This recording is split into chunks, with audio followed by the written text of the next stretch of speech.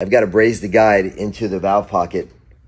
I got it clamped here in the vise using the valve to line the guide up with the valve pocket so that when I let everything cool, the valve is pretty square. This is how you fix stuff in a pinch.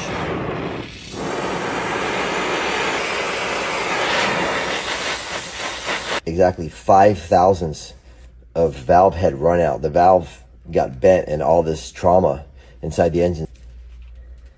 Now I'm just gonna love it a little bit with this brass hammer. I got that valve virtually straight now. That needle's barely bumping as I roll around. I'm just gonna put a little valve lapping compound. And I'm just gonna lap right here in the lathe. Clean, lubricate, assemble.